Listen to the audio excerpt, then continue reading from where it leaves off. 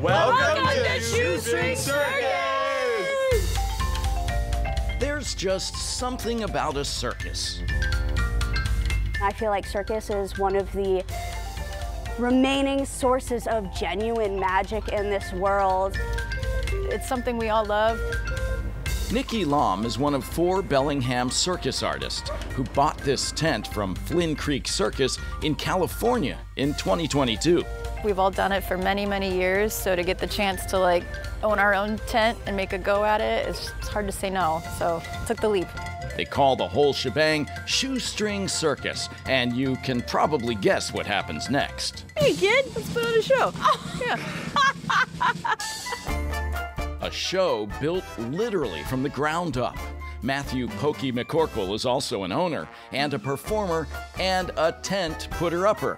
It's pretty wild to start with just an empty lot and then to like pack everything in all on trucks and then end up with this.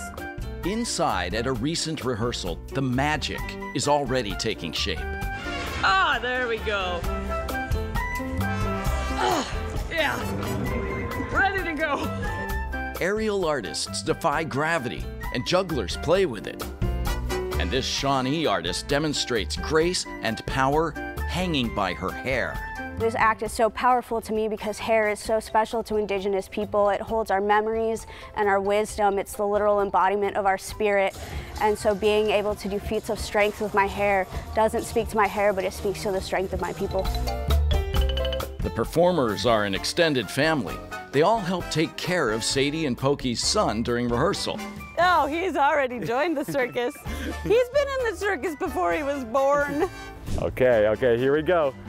3, 2, 1, hop! And baby Otis has already mastered his first feat of strength. Yeah! Good job.